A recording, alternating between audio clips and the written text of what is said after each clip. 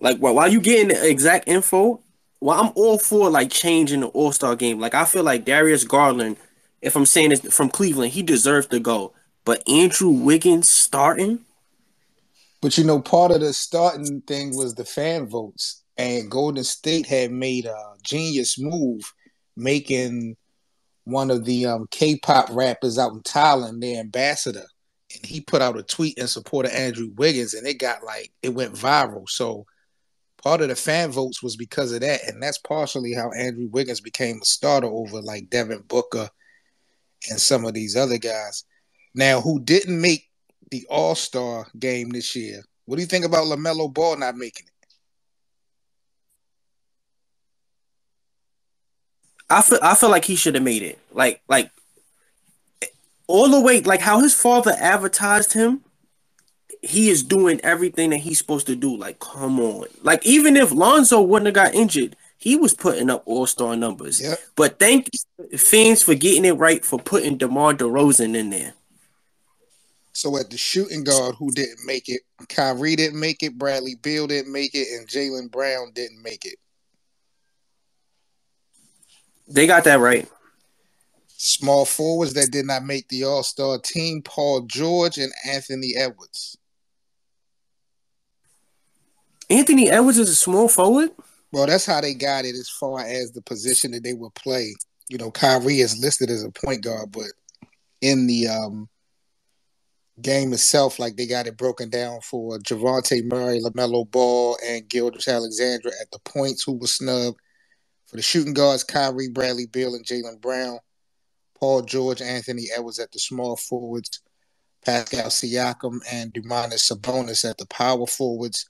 And Anthony Davis and Jared Allen. They got them as the centers who were snubbed. Jared Allen was snubbed. Yo, Brooklyn is stupid for giving him up, bro. He is a monster. Do you disagree with the LA guys, Paul George and Anthony Davis? I mean, they've been hurt, so you really don't have an argument. But Yeah, you think they should have made it? Paul. Paul George shouldn't have made it, bro. He might be out for the season. Like, What about AD? no, no. Why? We're not giving more passes to LeBron But what I'm peoples. saying is, with AD, when we seen him on the court, he's not played at All-Star level when he's played. When he's played, AD has been AD, but nope, you playing a team with LeBron. No more extra passes for LeBron Lakers peoples. ain't getting no one other than LeBron to make the All-Star team. I'm a little bit surprised at that. He's the only Laker that's going to be in the All-Star game.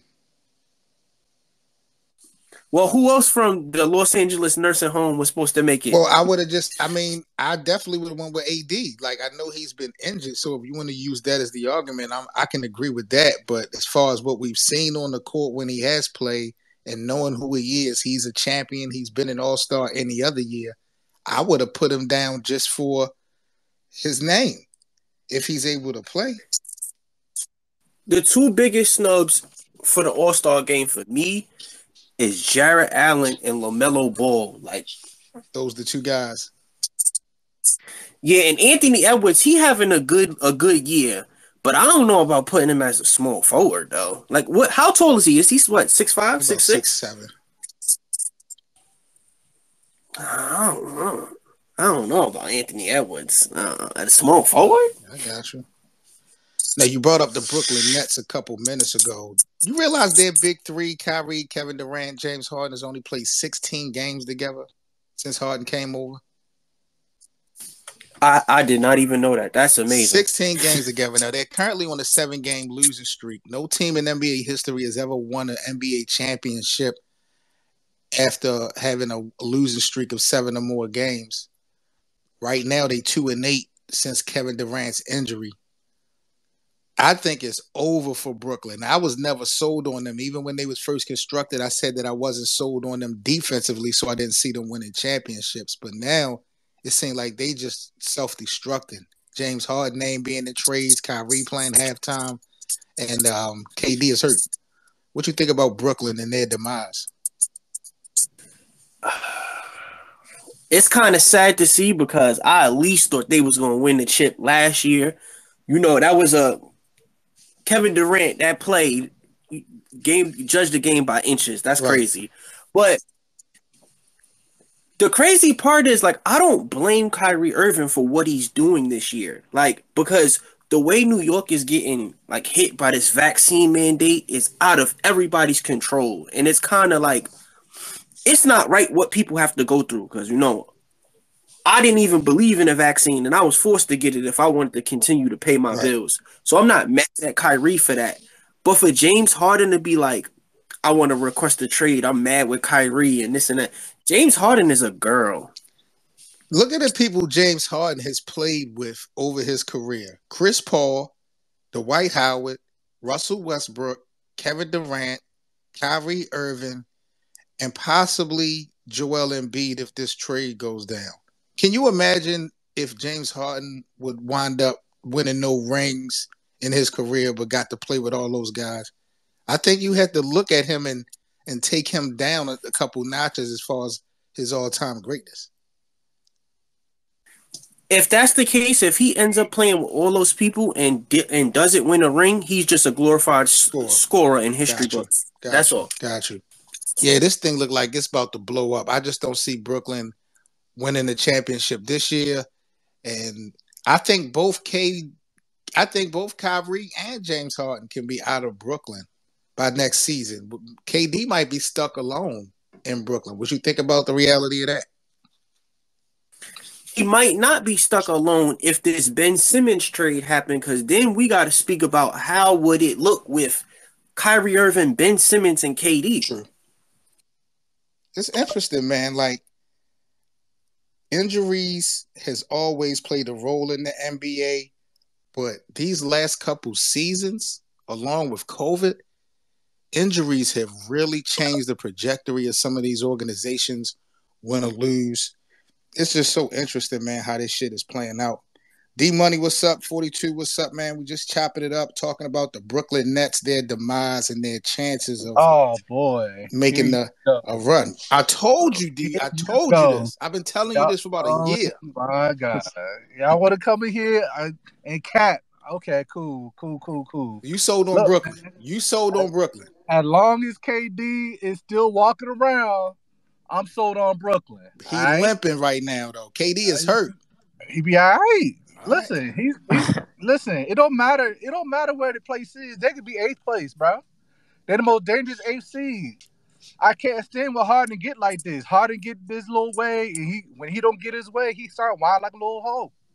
So It so gets on my you nerves. so you as shooter, y'all blaming this on James Harden. Really? Sure am. I sure am. You knew, bro. He knew. You knew. I mean, things happen, bro. Come on, bro. Oh, I ain't signed up for this. Basically, is what he tried to tell me. I ain't signed up for this. I'm doing a lot of carrying the team, and we supposed to be going for a ring. When both these Negroes got hurt, and KD had to do it by himself, I ain't hear no complaining. As soon as he get in that little space, all of a sudden it's a problem. I mean, 42, it's cool, good. 42. What you think about this, man? What you think about Brooklyn's success or lack of? 7 game losing streak, like it's getting pretty crazy right Thank now. you. Like, yeah, It's ridiculous. And I'm sitting here trying to figure out D Money talking about James Harden complaining about he didn't sign up for this. He didn't. He did not imagine coming to Brooklyn and having to play without Kyrie and KD. That Kyrie was the selling point for KD to even come to Brooklyn, because most was talking about KD linking up with your team shooter with the Knicks. But wait. We did not see Kyrie Irving complaining his first year in Brooklyn when he carried the team while KD was injured. James Harden is soft, bro. He is softer than Wonder Bread. Like he is not no. He don't even got a champion DNA, bro. We done seen it his whole career, bro. Wow. He want to hang around rappers and be an Instagram model and all that. Get him out. Yeah, he want to buy rappers honey buns and stuff. You know what I mean? The purses. That's what he wants I to do. promise you guys, if James Harden goes to Philly and link up with Joel Embiid, James Harden will win a championship before Kyrie wins another one. Kyrie's never No, he going to win won't. another No, he chip. won't. No, he No, he won't. won't. No, he No, he won't. won't. No, he won't. What? Are you talking about Ben? Are we talking about Ben Simmons going to Brooklyn? Because Yup, Ben Ben Simmons Simmons will go goes to to Brooklyn. No, he's in the worse position than he is. What is Ben Simmons in Brooklyn going to do with just Kevin Durant? A lot. I mean, they like Kevin Durant. There's more shooters there than just Kevin Durant, bro. Who? Pat Miller's been crazy. Who? And when Joe when the white boy Harris? get back, when the white boy get back, Joe Harris is a bum. Look what he did last year in the playoffs. He choked. Now he's hurt. Hold on, 7 minutes. Hold on. We not thinking about the dynamic. If Ben Simmons goes to Brooklyn, right? Ben Simmons will be the primary ball handler, so he opens up the floor for Kyrie Irving and Kevin Durant. There's not going to be any Kyrie shooter. Let's be clear. Both James Harden and Kyrie is out the door. They didn't offer Kyrie the extension. So 9 times out of 10, I don't see those guys returning in Brooklyn. So you're stuck with Ben Simmons, Kevin Durant, and a couple supporting factors. I don't see the impact in that. They still have a half a season to play together. Ben Simmons and Kyrie will still play together for half a season. So you think? Wait a minute. Not to cut you off, D. Go ahead. So you think that they're going to get this trade done before the deadline? Yeah, they are. I'm looking at next year. You're looking at this season. I'm saying if it happens this season, I honestly, for me, the way that Daryl Morey be playing, it probably is not going to happen. But if it does, I mean, if with Ben, bro, they still have a shot, bro. I don't see how do they have a shot with teams like Chicago and Milwaukee and Miami playing as well as they're playing in the East? Chicago is not playoff proven. Chicago's not playoff proven. They're not playoff proven.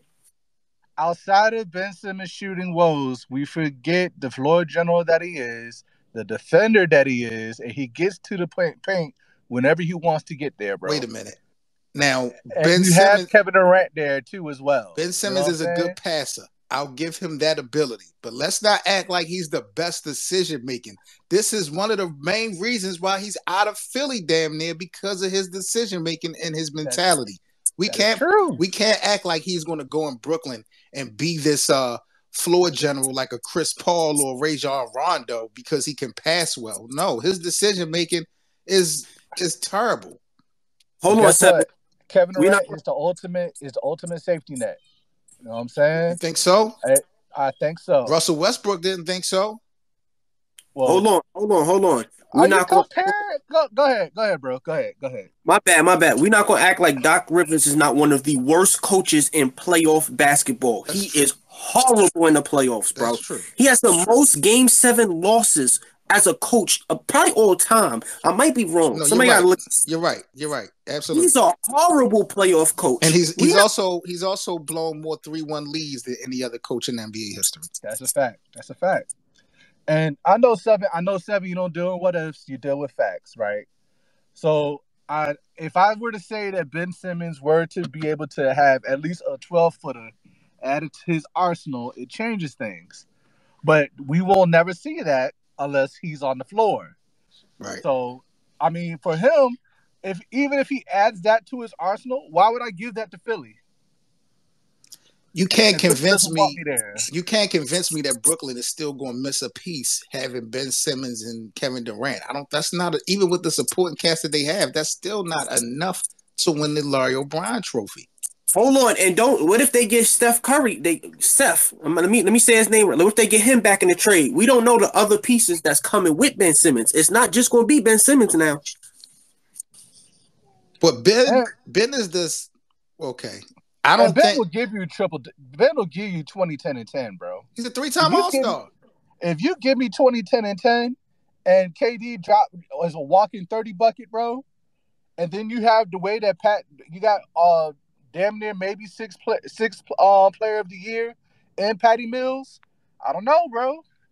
You might. I'm not gonna say it's set in stone, but you might have a fighting chance. At least for this year. I know the salary cap and stuff is a mess. I'm not thinking about next year right now.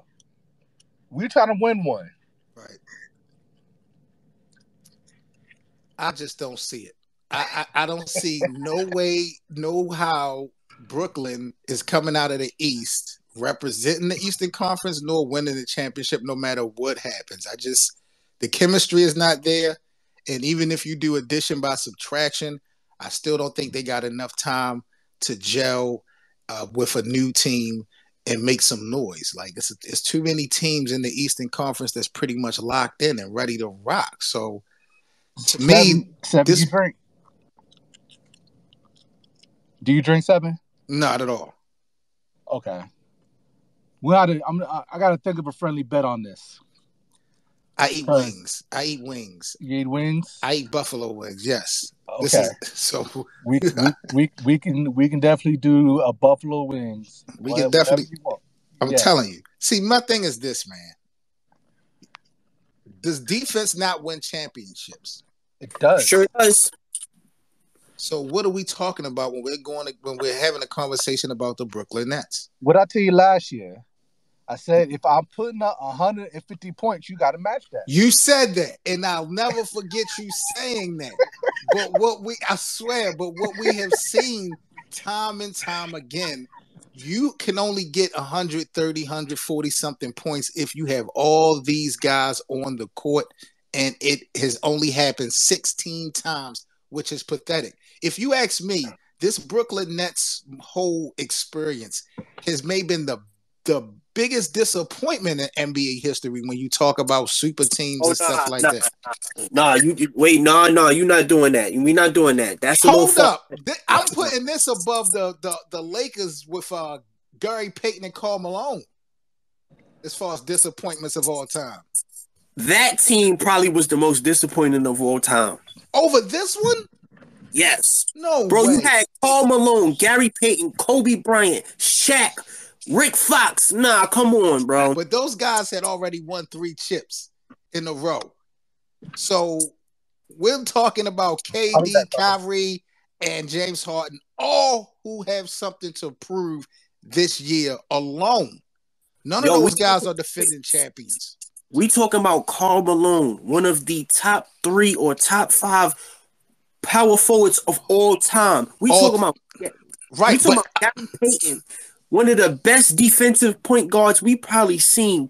We talking Kobe. Yeah, but you're talking names though, Shooter. Look at Karl Malone and Gary Payton in that season specifically. And Karl Malone was hurt for a nice portion of that year. Those guys were not literally in their prime when they linked up with the Lakers. And again, the Lakers are coming off of a three-peat.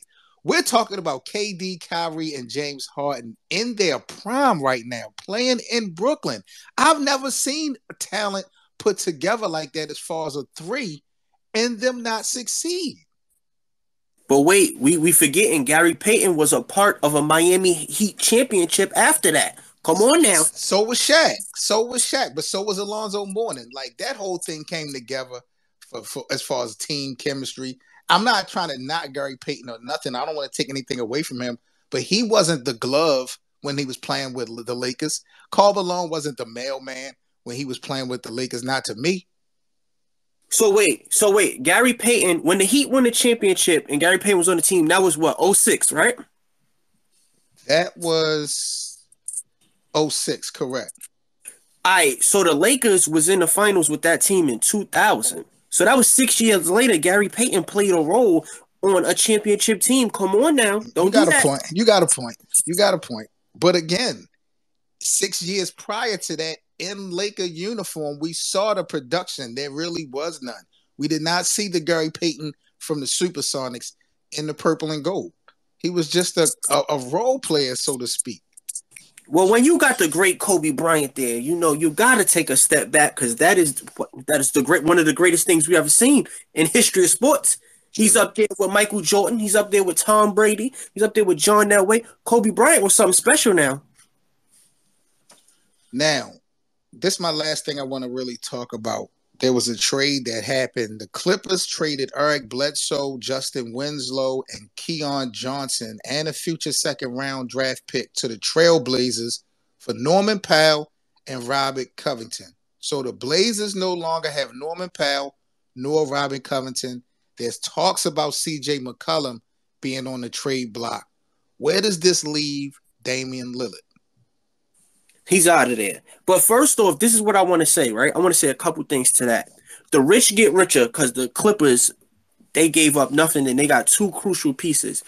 Norman Powell will be on the team till 2026, so that means he will get a chance to play with Paul George and Kawhi Leonard. Robert Covington's a free agent after this season. Then you get to, I feel bad for Chauncey Billups. He gets his shot to be a head coach, and the team just gets blown up, bro. Breaking news out of Houston, bro. This is crazy. I don't know what they're doing. The Houston Rockets have made it clear to James Harden that they would welcome him back in Houston if that was ever in the playing cards. Now, we just saw a week ago Houston trying to get back Russell Westbrook in a possible trade for John Wall again.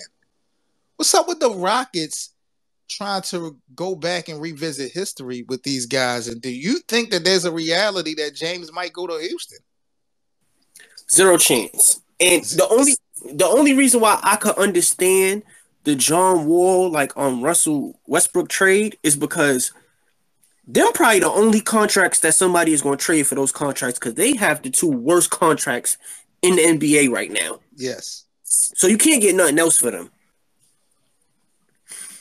So, and if I was Houston, don't mess up a good thing. Do not fire your coach. Let him get time and let them young pieces develop. Because they got some guy out there. What's his Singal? I think you pronounce his name. Yep. He was training with Hakeem Olajuwon. Then you got Kevin Porter Jr. Then you got I think it's Jalen Green, if I'm not mistaken. So you are sold on the potential of the young Houston Rockets. Not really sold on the potential. We see this thing happen in the NBA far too often. People get these young pieces that they need to hold on to, but they blow it up just to get a superstar or just to get a star. Let these young people get some time and develop. In maybe 2-3 years, Houston could be a middle of the pack playoff team. Well, the Lakers did it. They got rid of their young core to bring in Anthony Davis, and they brought a championship home. So what you got to say about that? You mean that paper championship when the NBA was supposed to be canceled? When it wasn't even supposed to be a season? It was just supposed Yikes. Because we seen what happened when the real competition happened. Packed up in the first round. Bye-bye. Against the Phoenix Suns? Now, let's be honest. If the NBA season would have got canceled the way it was supposed to, dealing with what we were dealing with in the world, there would be no LeBron bringing no championship to LA. Wow. LeBron would have went through his Laker career with no championship. You think so? Yeah, and the only thing that would have stopped that was COVID. Now, granted, they still found a way to make the season go. That was his best opportunity to get a ring with the Lakers. The way Phoenix is playing, the way Utah, they blowing up before our eyes. Teams got stronger, and everybody is not trying to have the super team. They got one or two good pieces with young developing talent. Right now, the Phoenix Suns are number one in the NBA, sitting at 41-10. But I'm going to keep it real. I got respect for them, but I don't fear Phoenix. I don't. I know they represented the West last year. I know they got the best record this year.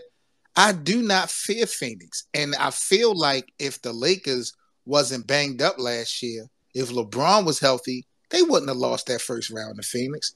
Chris Paul couldn't even shoot for the majority of that round. So how they lost to Phoenix in the first last year is still baffles my mind. You know who Phoenix's biggest test is going to be? When they run into that oiled machine of Golden State. Because them young pieces that they got, plus Clay and... Nah, bro. I'm sick of y'all. I'm sick of y'all with this Golden State talk. All right, man. Peace to my NBA family. It's your host, Seven Mitchell, with the Best of Seven Sports Talk. I just wanted to take this time out to say thank you to each and every one of you guys for so much support for the podcast. I hope you guys are really enjoying some of the outside-the-box angles we take, bringing you in these NBA storylines. Please don't forget to like and share. Most importantly, rate the podcast. You can follow us on social media. All the links will be in the description. And if you would like to contribute to the Best of 7 Sports Talk platform, we have merchandise available, as well as links for the merch, and donations will be all in the description. Once again, thank each and every one of you guys in the NBA community for supporting the show. This is Seven Mitchell with the Best of 7 Sports Talk. Let's talk some NBA action. Yo, They're they done. cheat. Golden State is done, bro. Y'all need to stop it. They got Gary Payton's son turning into defense, lock him down. They got the Kuminga, he's starting to develop.